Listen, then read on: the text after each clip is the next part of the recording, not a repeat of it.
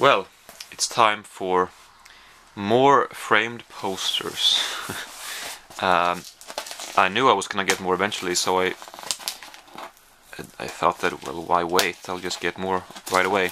I recently did one of these unboxings where I ordered where I unboxed three A4 sized framed movie posters, and yeah, this time I got 4 of them. So, to be honest with you, I have a hard time remembering which ones I bought, except for one of them. I'm not sure actually, but I'll find out soon enough. All right.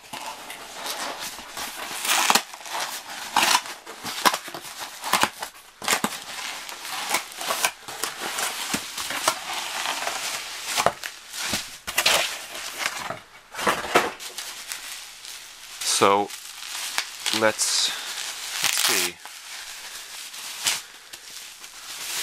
Oh yeah, first one here is Heat. I love this movie. I want to see it again. It's such a great action movie, and I rarely like action movies as much as I liked this one. But this is just truly a well-made action movie. So. Great one. And I can see the next one too. Maybe you can as well. There were a couple of different ones of King Kong, but this one to me was the best looking one.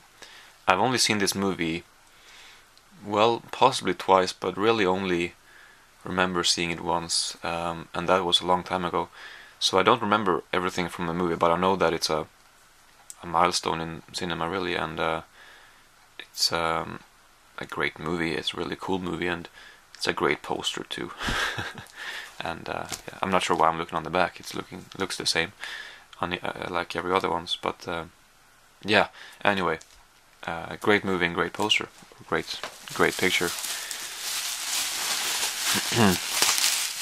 Third one.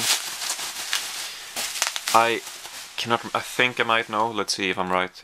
Yeah. That's the one that I ordered. American Beauty. Very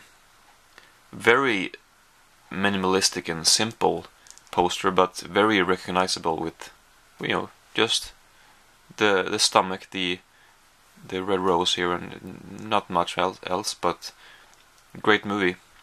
I don't really have much more to say about that. And then this one, possibly you could tell before. An odd choice, perhaps. A Fish Called Wanda. I love this comedy, and kind of like the look of the poster too. So, and I don't have a comedy yet on the wall. Well, I have Brain Dead. I guess that counts, but I don't have like a pure comedy, because that's horror and splatter, obviously. But yeah. So I will just go ahead and put them up on the wall right now, and I'll show you the result. Voila! So what do you think? Is it too many? I think it looks good. Again, they're lined up pretty well, but it's not perfect. But you can't really tell from this distance.